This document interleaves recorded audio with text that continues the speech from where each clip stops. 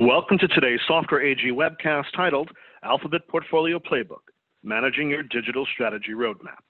Today's webcast will be presented by David Ferry, Director of Alphabet Product Management at Software AG. As we move through today's presentation, I invite you to submit any questions that you may have via the Q&A box, which is located on the bottom center of your webcast dashboard. We will address your questions at the end of today's program. In the event that we're not able to answer your question, your submission will be noted, and today's presenter will be back in touch with you as soon as possible. Today's presentation is being recorded. This program recording will be made available to you in an email that will be sent to you within approximately 24 hours. Additionally, this webcast recording will be posted to the Alphabet playlist on the Software AG YouTube channel later today. It is now my pleasure to welcome David Ferry. Thank you, Will, for the introduction, and welcome everybody to this portfolio playbook on the topic of strategy road mapping. Just a quick reminder, this is the last of the 4 playbooks that we've held or holding in 2019. The previous 3 were on the topics of business capability management, EA and service management, and managing technical debt, and they're available on our YouTube channel. And each of the playbooks is a mixture of slideware with methodology and background information, followed by a demonstration using Alphabet, Software AG's leading product for enterprise architecture and IT portfolio management. Now, to get into the topic today, I chose to pick out some quotes from different people from different areas. The first one I'd like to take is from Robert Filek. And Robert Filek is a sort of senior consultant partner who worked in the area of corporate and financial transactions. And he said strategy without process is a little more than a wish list. And I like this because this is something that we have to take into account as in our role as enterprise architects, as strategists. When we're trying to align our operating model to strategy and things like that, we have to attack it with process, with an approach, with something that's repeatable so that we can carry on in the future maintaining that alignment. I think it's a very important aspect. The second quote here is from Robert Kiyosaki, and he is an American businessman and author who worked in the area of business and financial education, training, speech writing, that sort of thing. And he wrote, his quote here is always start at the end before you begin. And I like this quote because one had to think about it twice, but also because it's very important to know when you're developing strategy where the end point is, where are you going? You need a vision. The next quote here is about vision. It says, a vision without a strategy remains an illusion. So strategy is about achieving our vision. And this quote is from Lee Bowman. He was a professor at the University of Missouri in Kansas City, and is also a consultant, speaker, author, researcher, obviously. And similarly, in the same sort of vein, without strategy, execution is aimless. Without execution, strategy is useless. So this is just reminding us that when we develop strategy, we have to bring this into connection with the execution level. And that is what we do as enterprise architects, as portfolio managers. We're there to align our portfolios, our architecture, the things that are going on in execution with the strategy that has been decided by the organization. This is from Maurice Chang. Maurice Chang was the CEO of Taiwan Semiconductors, a manufacturing company, a very large, if not the largest, silicon foundry. And the last quote is from Sir Winston Churchill. It doesn't need any introduction, I don't think. But he says, now, however beautiful the strategy, you should occasionally look at the results.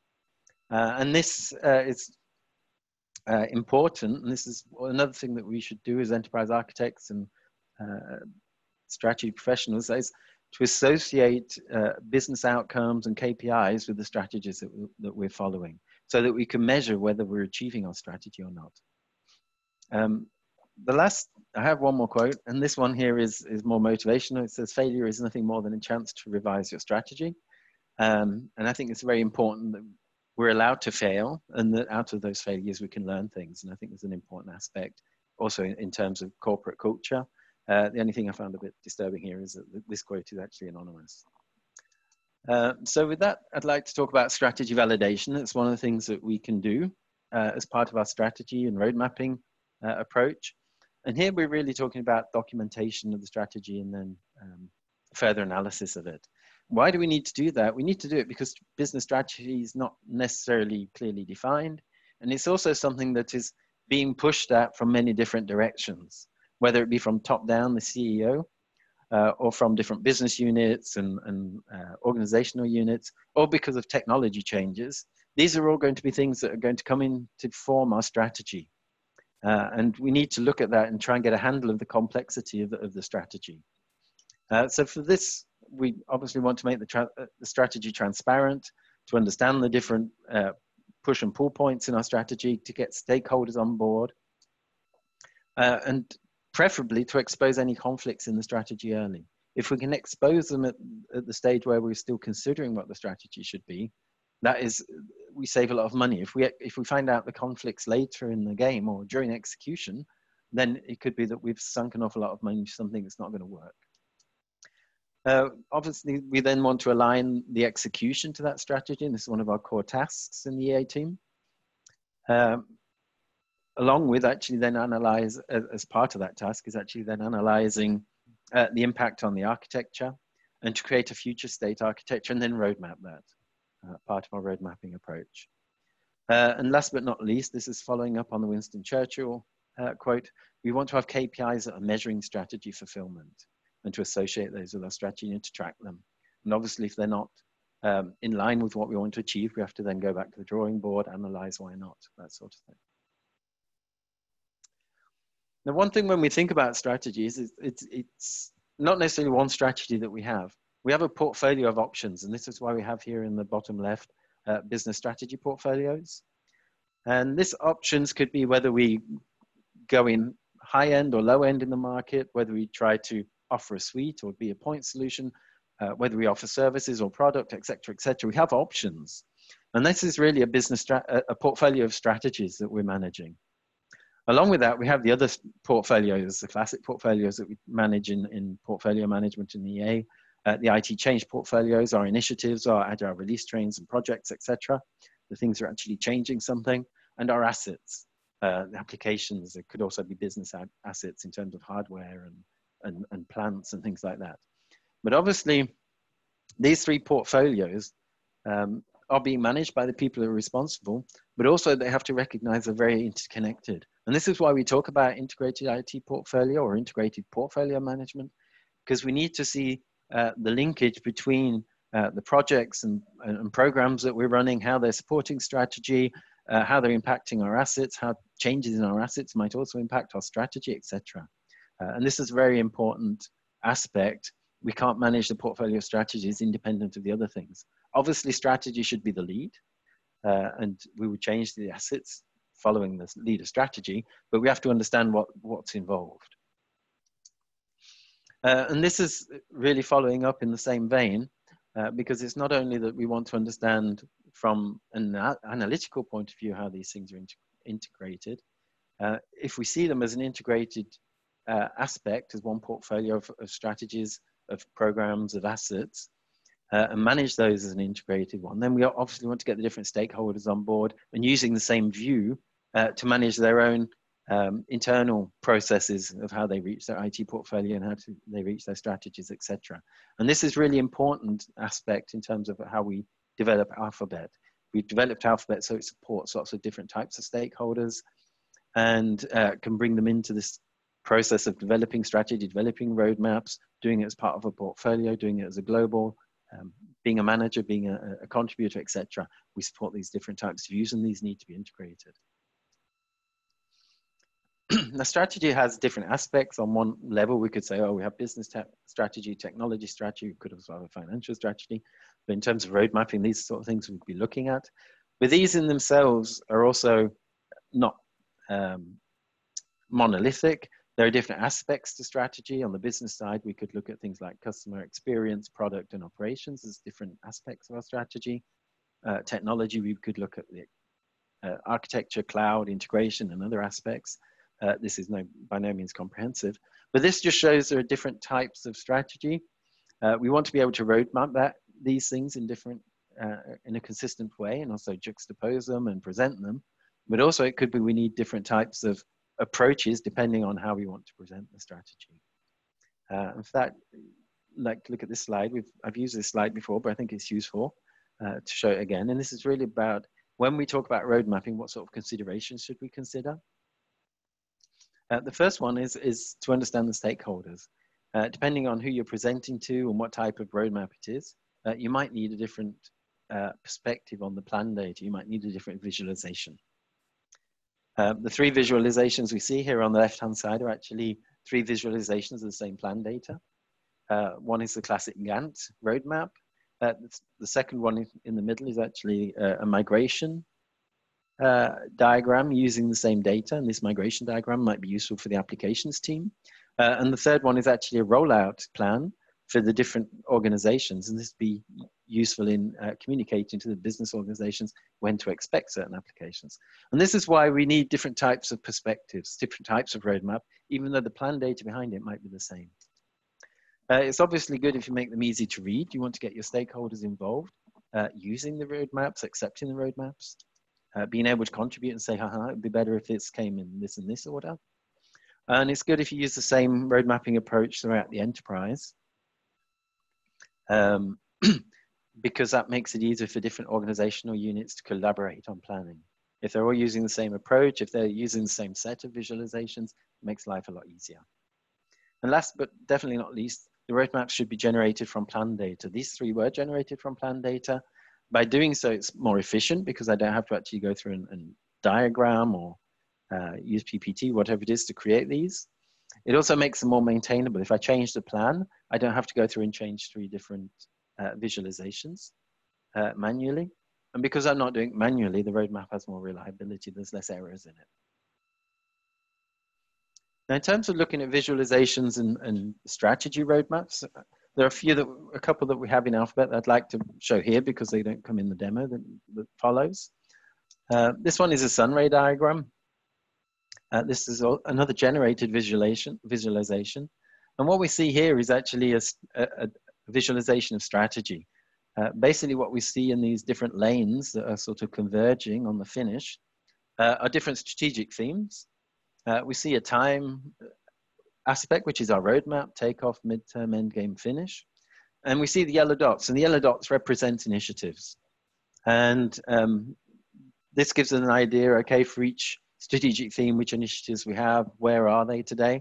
And we also see arrows, such as here, connecting to, and this shows us dependencies, saying, okay, this initiative is depending on these two finishing. In this case, it's not dependent, but it's an opportunity. So here we have an overview of the strategy and certain dependencies within that strategy. And this could be useful for corporate communication.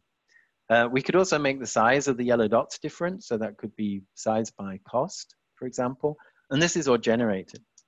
Here we have more of a hype cycle or a phase cycle roadmap. This is really used to explain, okay, when do we this is for technology strategy, when do we intend to use certain technologies and when do we intend to phase them out? And by having this sort of graphical view, it's a good way of communicating that. This is again generated. You can configure what type of graph it is behind this and also rules for how the different objects are mapped onto that graph. And last but not least, this is what we call a circular roadmap. There are other different names, radar chart. But it's basically also a roadmap. You see here in the concentric circles going outwards, we have a number of years. And this is for innovation, this example. Further out, the later the innovation is going to happen. And the dots on this and the triangles, they are the innovations. The color actually here is an indication of what impact they're going to have on our business. The different shape is actually to tell us how far are we in processing that innovation. Do we have a project? Do we have a demand? This sort of information. So we get a quick view of, okay, which ones are relevant to us, which ones are in process, and when can we expect to actually work with these innovations. So this is, again, another way of presenting strategy and roadmap information with a different visualization. The last thing I'd just like to mention is the context of this sort of strategy road mapping in the context of Enterprise Agile. Enterprise Agile is a huge topic today. And it covers, this is an example of the SAFE framework. There are other ones such as LESS, etc. But it covers sort of a whole stack of Agile, from implementation right up to strategy. And the stuff we're really positioning in this webinar today is happening here at the top as part of the lean portfolio management, where we're saying, okay, which strategic themes do we need for these strategies that we're following? How are we going to roadmap those, that sort of thing. So with that, I'd like to finish the introduction and go over to the demo. I'm just going to leave the presentation and go over to the browser. And here we are logged on as a user called John Customer, who could log out, change the language, or change the profile. The profile is what gives the user his role-based access, and as such sort of governs the data he can see and change, the visualizations, the processes he can support, the functionality, etc. And so it can be tuned to whether this is a manager or a contributor, somebody who's doing the planning, needs a broad functional spectrum, etc. We're looking here at the strategy, and here we see in this Explorer on the left-hand side, we see the overall vision to become a leading digital bank. It's a financial institution, and this has been broken down into 5 goals. Develop a digital technology strategy, foster product and service innovation, offer industry-specific financial services, customer experience excellence, and operational excellence. This has further been broken down. We can further break this down into objectives, and they've been further broken down into strategic themes. And by doing this, we get a finer and finer picture of our strategy, and we can fit certain things that are going on in our organization that are coming from the side suddenly into the strategy, say where do they fit in, and present that as part of our strategy. We see the same information here on the right-hand side in this report. I'll just scroll there a little bit. You see it here. And we see the same sort of information. We see here the vision, the main goals, and how it's been broken down. In this sort of visualization, we have some extra information that is presented. One, it's very easy to see quickly which objectives or goals haven't been broken down to strategic themes at the level where we would want to click into execution. So here at the top, we see that. We also see information on the state of these things, if you like, roadmap information for our strategy. The ones here that are in gray are the ones that have been concluded or rejected. The ones in yellow are ongoing, and the ones in blue are new. And what we also see is a weighting here. We see a contribution. Here we see that these 4 objectives have an equal contribution to this goal. Here at the top, we see that an unequal contribution. This is 0.16, 28%, 28%. This is actually useful in doing calculations on contribution of a certain strategic theme to our overall strategy. Helps us in terms of managing that portfolio of strategic themes. If we go down just a bit further, what we also see is an example here of an objective which is supporting 2 goals. So this is not actually hierarchical, it's actually a network. And here we don't have that many networked examples, but this could be a whole crisscross of themes. There are certain things that we do that support multiple goals. What I'd like to do now is go and have a look at one of the strategic themes. For that, I'm going to search for it. It's here, the real-time customer interaction. And this is a strategic theme. And at this level, we want to start plugging and road mapping our strategy or our strategic theme in terms of execution. So what we see here actually is first an overview, some overview information.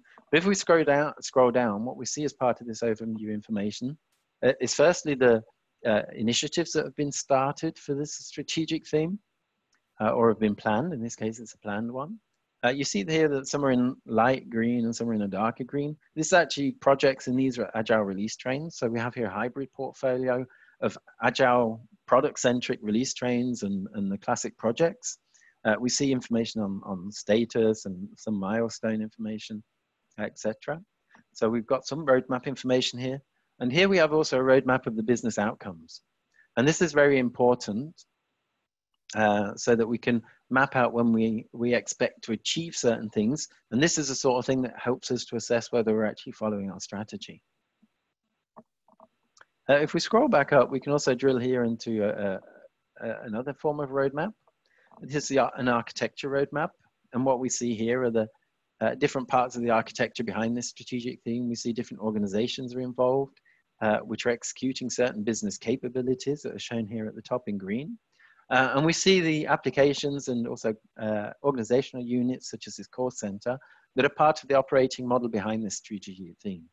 And we see here roadmap information because the things here that are in blue are actually the current situation, and the things that are in yellow are the future state. So we can also communicate here our architecture strategy as part of the roadmap. We also have here some information on ideation for this strategic theme and also for funnel management. I just want to take a look at this. In the funnel management, we have an overview of the demands and epics for this strategic theme. We could actually, it's a Kanban board. We could say this one that's been approved has been completed. We could change this and manage the funnel in this way. We see some information here. You see that some of them are actually bordered with red. These are actually demands and epics that to date have no implementing project or agile release trains. So we know that these things here have been in some form allocated, whereas these are still open. It's important in terms of understanding our state, in terms of execution. And if we scroll down again, we see this Gantt chart that we saw earlier. But here we have more information in terms of the funnel. If we look at this agile release train, we see that it has one epic currently. It's been approved. It has a target date as part of our roadmap. And we can actually drill into more detail and see this has certain features. These have also got a status, and some of them have got a target date, which are actually beyond this one of the epics. So we'd have to investigate that. So we see here some detailed road mapping information that talks about the state of execution.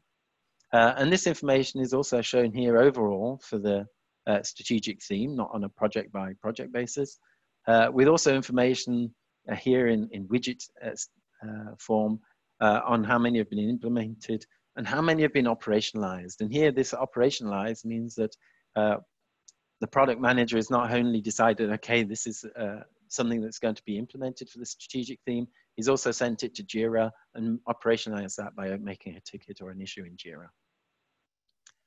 So with that, I'd like to conclude the demo part of the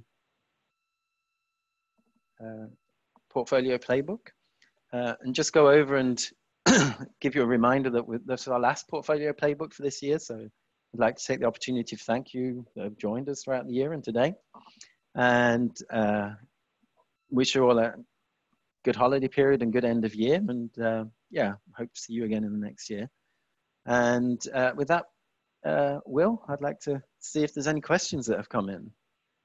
Perfect. We do have a couple. I'm going to start off with the first one, and it is as follows. The digital strategy roadmap visualization types, are all three supported by Software AG? The three on the slide, I guess we're talking about here. And yes, there were screenshots from Alphabet. They're generated reports from Alphabet. I screenshotted the product for those. I think as a follow-up to that question, the questioner is referring to the demo.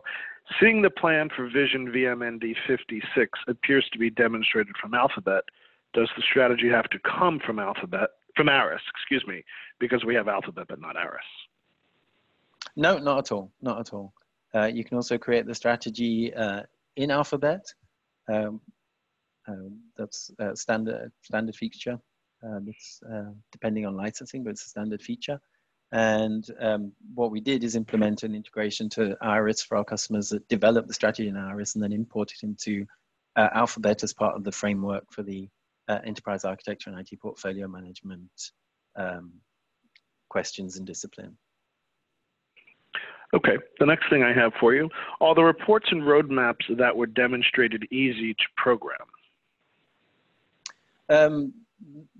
They're not programmed. We don't use script languages or stuff like that to create the reports. They're actually configured using assistance and UI. This is done through our web UI. So it's available also for SaaS customers. And the invest actually to create new reports is quite low. It's not that difficult. Obviously, you need to understand the data and you need to understand what you want to achieve. But if you know that, then you're probably 3/4 of the way to producing the report, and it's actually quite quick to do. Okay, the next one I have, which is the last question I have, do you link strategy and the funnel to the downstream implementation solutions? Definitely. Definitely. That's very important. There was also this quote from Winston Churchill about, no, not from Winston Churchill, from the other guy, actually, confusing myself here, about the need to integrate execution and strategy. And we see that as part of the product, we need to do this.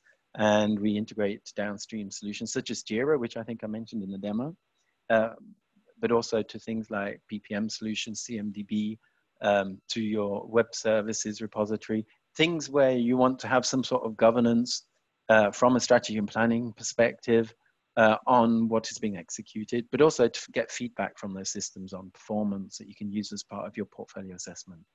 And for this purpose, we have what we call ADIF, and Alphabet Data Integration Facility. And this is a batch and online web service approach to integration, which is, again, easy to configure and highly scalable. And quite often customers do their own integrations using it. Okay, great. So just to reiterate and follow up to David's remarks about the future programs, you can register for all of the webcasts that Software AG does offer by visiting softwareag.com and then clicking on the events link under the company tab. David, with that, thank you very much for your time and a very informative presentation today. Our program has now ended. Enjoy the rest of your day.